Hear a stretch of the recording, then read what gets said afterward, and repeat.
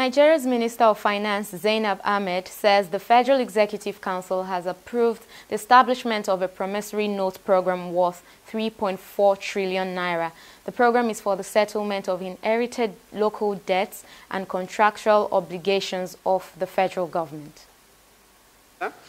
In 2017, the Federal Executive Council approved a program, a promissory notes issuance program, to enable the federal government settle total inherited debts of 3.4 trillion.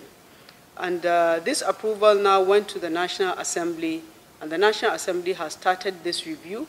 They have so far released to us the first two tranches, the first one being debts to 25 state governments, where state governments had repaired or worked on federal roads and they're asking for a refund. The second tranche was payments to all marketers, which is for the previous fuel subsidy scheme, including interest and exchange rate differentials that has been incurred.